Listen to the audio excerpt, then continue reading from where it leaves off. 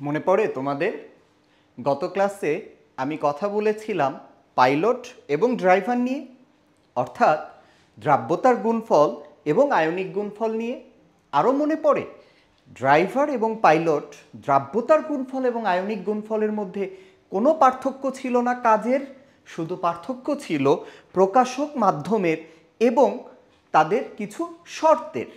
এবং পরিশেষে আমরা গত ক্লাসে কথা বলেছিলাম দ্রাব্যতার গুণফলের নীতি নিয়ে, তাই না মাই ডিয়ার স্টুডেন্টস? দ্রাব্যতার গুণফলের নীতি নিয়ে সেখানে মনে পড়ে তিনটা কথা ছিল। এক, কেআইপি যদি কেএসপির সমান হয়, প্রথম শর্ত ছিল। লাস্ট কথাটা একটু খেয়াল করো তো দেখি, তাহলে মনে পড়ে দ্রবণটি ছিল সম্পৃক্ত। ওকে, তারপর কি বলেছিলাম বলো তো দেখি, কেআইপির মান যদি, আয়নিক গুণফলের মান যদি দ্রাব্যতার গুণফলের চেয়ে বড় হয় তবে হবে অদক্ষিপ্ত।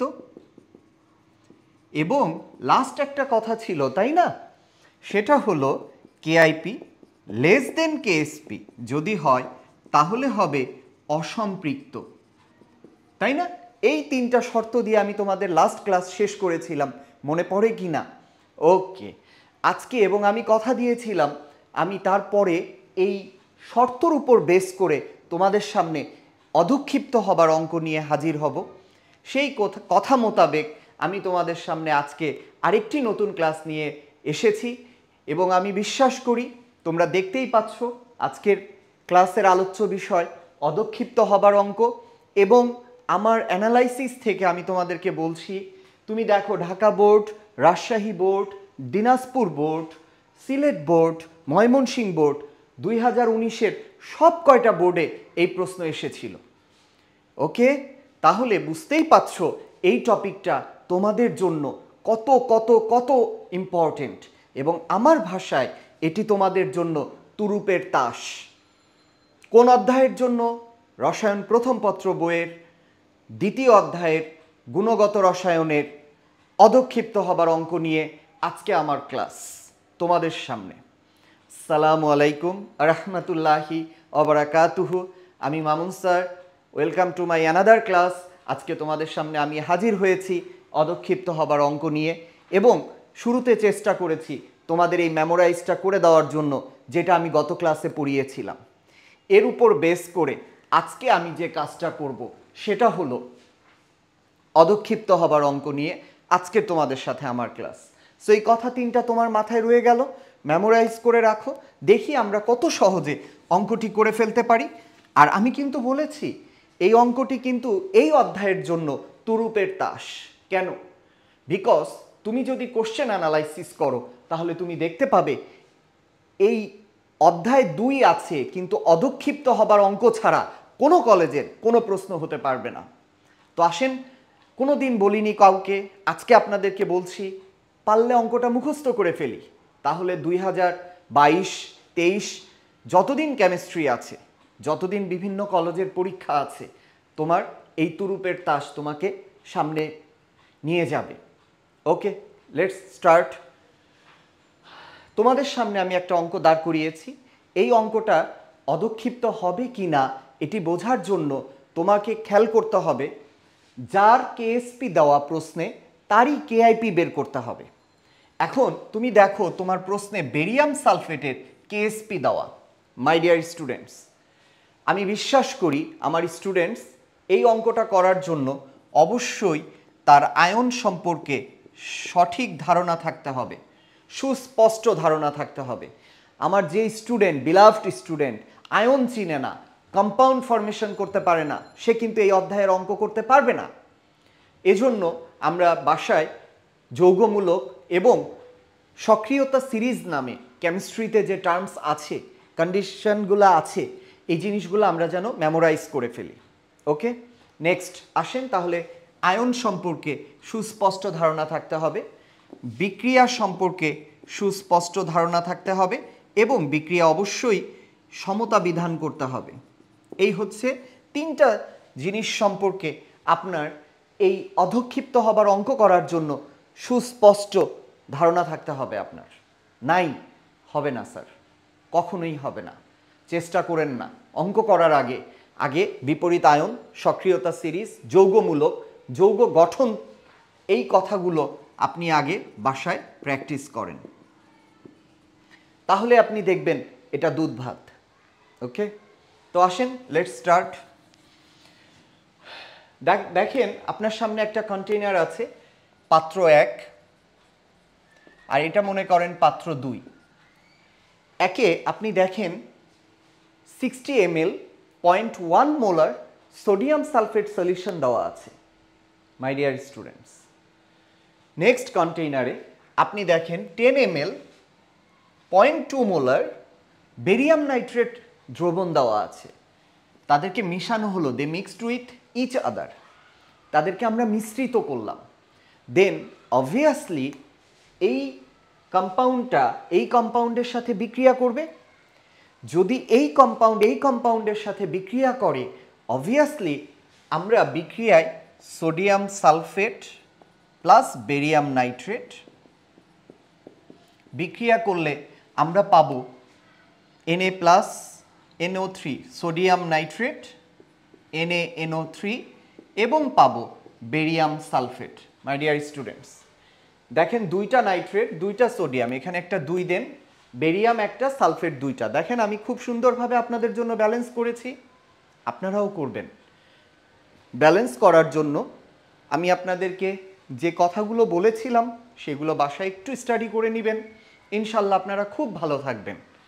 এবার দেখেন তো, আপনার এই পাত্রের সাথে এই পাত্রকে যখন এটার ভি দেওয়া, এস দেওয়া, ঘনমাত্রা দেওয়া 0.1 মোলার, এইটার ভি দেওয়া, এটার এস দেওয়া, ঘনমাত্রা দেওয়া, আয়তন দেওয়া, এরা যখন এদের সাথে মিক্সড করানো হয়েছে, তখন নতুন দুইটা কম্পাউন্ড ফর্ম করছে। এবং দেখেন এই কম্পাউন্ডের মধ্যে কিন্তু বেরিয়াম সালফেট আছে, এবং দেখেন এই বেরিয়াম সালফেটেরই কিন্তু কেএসপি দেওয়া, তাহলে আমার এই বেরিয়াম সালফেটেরই কেআইপি লাগবে। তার মানে এই বেরিয়াম সালফেটের ভেতর এটাকে যদি আমি ভাঙি, তাহলে আমি পাবো Ba2+ এবং SO4 2-, তার মানে আমার বেরিয়ামের ঘনমাত্রা লাগবে এবং সালফেটের ঘনমাত্রা লাগবে। আমার স্টুডেন্ট জানে না যে সালফেট একটি যৌগমূলক SO4 2-, এবং জানে না বেরিয়াম একটি ধনাত্মক আয়ন, তাহলে এটা তাকে জানতে হবে। না জানলে ওটা প্র্যাকটিস করে আসতে হবে, ইনশাল্লাহ তারপর এটা ক্লিয়ার হয়ে যাবে। ওকে, এখন আসেন বেরিয়াম সালফেটের কেএসপি দেওয়া, তাহলে আমার অঙ্ক করার জন্য ফাইনাল কথা, যার কেএসপি দেওয়া তার কেআইপি লাগবে। এখন একটু মাথা ঠান্ডা করে খেয়াল করেন, বেরিয়াম সালফেটের ভেতর আছে বেরিয়াম আয়ন এবং আছে সালফেট আয়ন। ওকে, বেরিয়াম আয়ন আছে এবং সালফেট আয়ন আছে। আমি আপনাদের সুবিধার্থে বেরিয়াম আয়নটাকে আমি কি করব, বেরিয়াম আয়নটা দেখেন তো কোন পাত্রে আছে, একটু চিন্তা করেন তো বেরিয়াম আয়নটা কোন পাত্রে আছে আপনার।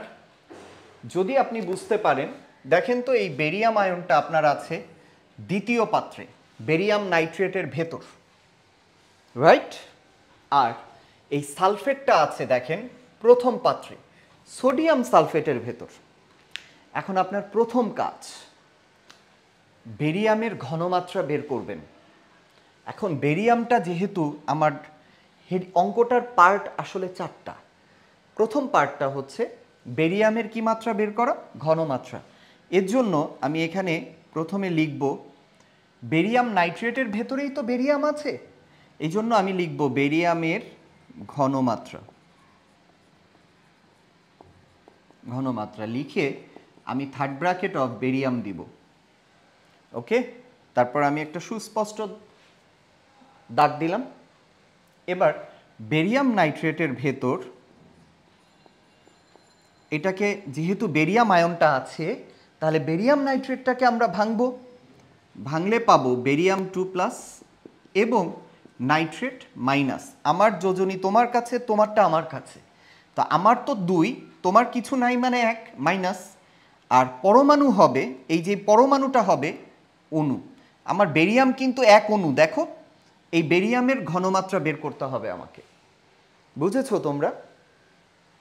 তো এই বেরিয়ামের ঘনমাত্রা বের করার জন্য আমি অঙ্কটা সুস্পষ্টভাবে করার জন্য ডাটাগুলাকে একটু বাদবাকি কথাগুলোকে একটু কেটে দিই, শর্ট করে নিই, অদক্ষেপ পড়বে কিনা এটাই আমার অঙ্ক। ওকে, এখন আমার বেরিয়ামের ঘনমাত্রা বের করার জন্য আমরা সূত্র ইউজ করব V1S1 V2S2। তাহলে বেরিয়ামের ঘনমাত্রা বের করার জন্য আমার যেহেতু লাগবে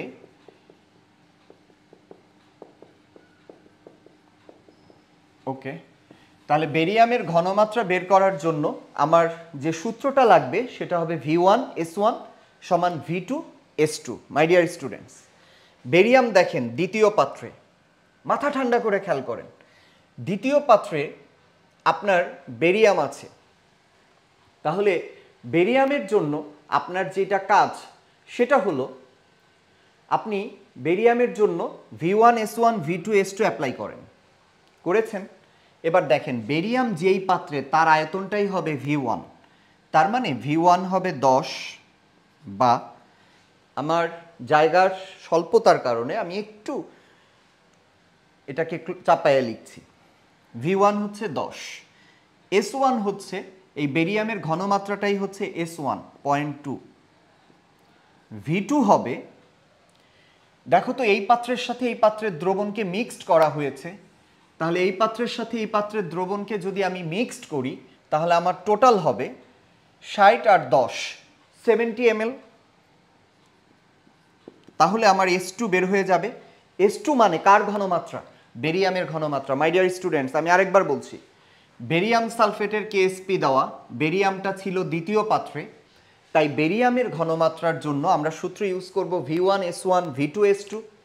V1 হবে বেরিয়াম যে পাত্রে আছে তার আয়তন, S1 হবে বেরিয়ামের ঘনমাত্রা, V2 হবে এই 10-এর সাথে 60 মিলানো হয়েছে, দুইটা পাত্রের সলিউশনকে মিক্সড করা হয়েছে, সো 60-র সাথে 10 মিক্সড করলে হবে 70 ইন্টু S2। S2 মানেই হচ্ছে বেরিয়ামের ঘনমাত্রা। তাহলে আমার S2 সমান হবে, ফাইনালি তুমি ক্যালকুলেশন করে দেখো, S2 সমান হবে 2.8 10⁻⁻² মোলার। এই যে অ্যামাউন্টটা বের হয়েছে এই অ্যামাউন্টটা হচ্ছে বেরিয়ামের ঘনমাত্রা। My dear students, I think clear. তোমার লাগবে সালফেটের ঘনমাত্রা, তবেই কেবলমাত্র তুমি বেরিয়াম সালফেটের আয়নিক গুণফল বের করতে পারবে। তাহলে আমি বেরিয়ামেরটা তো বের করেই ফেললাম, এখন আমার লাগবে সালফেটের ঘনমাত্রা। তো সালফেটের ঘনমাত্রার জন্য আমরা ভদ্রলোকের মতো আবার লিখব SO4 এর কি মাত্রা? ঘনমাত্রা, third bracket of SO4 my dear students, একটু দেখেন প্লিজ, সালফেটটা কিন্তু আছে প্রথম কন্টেইনারে, দেখেন সোডিয়াম সালফেটের ভেতর, তাই না? তো সোডিয়াম সালফেটের ভেতর যদি সালফেটটা থাকে তাহলে এর আয়তনটাই, সূত্রটা হবে V1S1 V2S2। আচ্ছা, তার আগে একটু বলে নিই, সোডিয়াম সালফেটের ভেতর যেহেতু সালফেট আছে তাহলে আগে সোডিয়াম সালফেট যৌগটাকে ভাঙবেন, লাইক বেরিয়াম নাইট্রেটের মতো। তাহলে সোডিয়াম সালফেটকে ভাঙলে আপনি পাবেন সোডিয়াম 11, 10 হওয়ার জন্য একটা দেয় সালফেট, SO4 দুই পরমাণু হয়ে যাবে অণু। তাহলে আমার এখান থেকে লাগবে সালফেটের কি মাত্রা? ঘনমাত্রা। তাহলে সালফেটের ঘনমাত্রার জন্য আমরা আবার সূত্র ইউজ করব V1S1 V2S2। My dear students, ভালো মতো খেয়াল করেন তো, সালফেটটা প্রথম কন্টেইনারে না, তাহলে তার আয়তন কত? 60 না? তাহলে এটা হবে V1S1। দেখেন সালফেটটা প্রথম কন্টেইনারে, তার ঘনমাত্রা হচ্ছে 0.1। V2 হবে, আপনি জানেন না, 10-এর সাথে 60 মিক্সড করেছেন, তাহলে 70, আর S2টা হবে, আমরা শর্টকাটে অ্যান্সারটা করে ফেলি, ক্যালকুলেটর প্রেস করি, 8.5 10⁻² মোলার। আপনি খুব সুন্দরভাবে করেন, আপনার এটাই আসবে 8.5 10⁻² molar. Okay my dear students, খুব সুন্দরভাবে এইটুকু আপনি করে ফেলবেন। তাহলে আপনি খেয়াল করেন, যার KSP দেওয়া ছিল আপনি তারই কিন্তু KIP বের করার জন্য বেরিয়ামের ঘনমাত্রা বের করেছেন, সূত্র V1S1 V2S2। V1 হচ্ছে বেরিয়াম যেই পাত্রে আছে তার আয়তনটা, S1 হবে যেই পাত্রে আছে তার ঘনমাত্রাটা, আর V2 হবে 60-র সাথে 10 মিলিয়েছেন 70 আর S2টাই হবে বেরিয়ামের ঘনমাত্রা। দেন আপনি দ্বিতীয় কন্টেইনার কোথায় সালফেট লাগবে, সালফেট যেহেতু প্রথমটাতে আছে সেখান থেকে আপনি সালফেট বের করলেন, সেখান থেকে আপনি বেরিয়াম বের করলেন, এই সূত্র অ্যাপ্লাই করলেন। আশা করি আপনি বুঝেছেন। এবার এটা ছিল আপনার প্রথম কাজ, বিক্রিয়া কমপ্লিট করা, ব্যালেন্স করা। সেকেন্ড কাজ ছিল জার কেএসপি দেওয়া, বেরিয়ামের ঘনমাত্রা বের করার জন্য এই সূত্র অ্যাপ্লাই করা। তৃতীয় কাজ ছিল সালফেটের ঘনমাত্রা বের করার জন্য সেম সূত্র অ্যাপ্লাই করা। এবার আপনার ফাইনাল কাজ হবে, বেরিয়ামেরও ঘনমাত্রা পেয়ে গেছেন আপনি, সালফেটেরও ঘনমাত্রা আপনি পেয়ে গিয়েছেন। তাহলে আপনার কাজ হচ্ছে এবার বেরিয়াম সালফেটের আপনার তৃতীয় কাজ হলো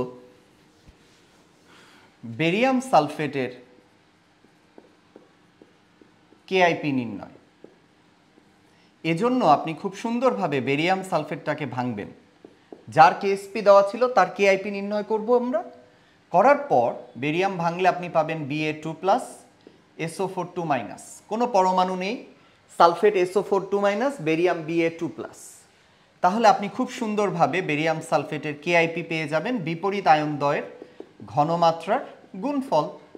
আমার স্টুডেন্টরা তো এটা বোঝে, যেহেতু সে ড্রাইভার এবং পাইলটের পার্থক্য বুঝে, অতএব সে কেআইপি নির্ণয় কেএসপি নির্ণয় করতেও পারে। তো এই নিয়মে আপনি কেআইপি বের করে ফেলবেন, সূত্র বসাবেন। এবার মান দুইটা বসিয়ে দেন প্লিজ। বসালে পাবেন 2.8 10⁻² এবং 8.5 10⁻²। ফাইনালি ক্যালকুলেশন করলে আপনি পাবেন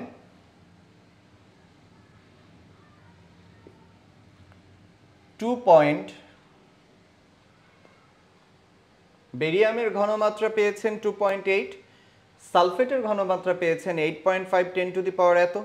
তাহলে আপনি কেআইপি পাবেন 2.38 10⁻³ কার কেআইপি পেয়েছেন? বেরিয়াম সালফেটের আপনি পেয়ে গিয়েছেন কেআইপি। তাহলে একটু আগে আপনার অঙ্কে বেরিয়াম সালফেটের কেএসপি দেওয়া ছিল না, 10⁻10 সামথিং। বেরিয়াম সালফেটের কেএসপি দেওয়া ছিল অঙ্কের শুরুতে, ডাটাতে দেওয়া ছিল সামথিং 10⁻10।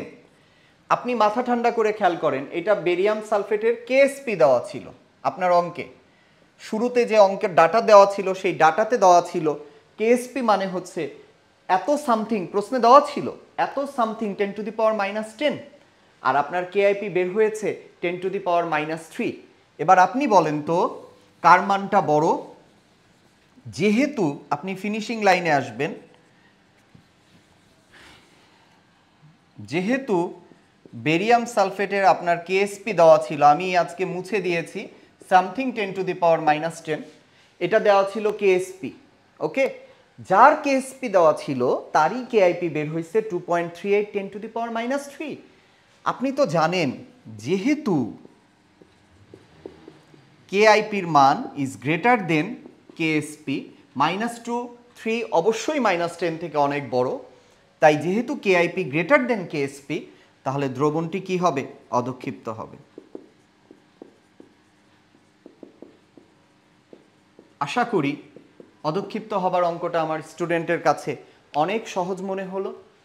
বাসায় খুব সুন্দরভাবে স্মার্টলি আয়ন শনাক্তকরণটা কমপ্লিট করবেন, করে যৌগমূলকগুলা কমপ্লিট করবেন, কম্পাউন্ড ফরমেশনটা একটু প্র্যাকটিস করবেন, করে এই নিয়ম মোতাবেক এই অঙ্কটাই 2 বার করেন, করে করে মুখস্থ করে ফেলেন, তাহলে আপনার এই তুরুপের তাস আপনাকে অনেক দূর নিয়ে যাবে। আজকের ক্লাসে আমরা যে অঙ্কটি করলাম সেই অঙ্ক দিয়ে আমাদের এই অধ্যায়ের মোটামুটি একটা সুস্পষ্ট আমরা ধারণা পেলাম। আমি চেষ্টা করব নেক্সট ক্লাসে এটার উপর বেস করে আপনাদের সাথে কিছু ক্রিয়েটিভ কোশ্চেন নিয়ে, একটা হোক দুটো হোক, একটা ক্লাস অতি সত্বর নিয়ে আসতে। ভালো থাকবেন, প্র্যাকটিস করবেন, দোয়া রাখবেন সবাই সবার জন্য। আসসালামু আলাইকুম রহমতুল্লাহি ওয়া বারাকাতুহু।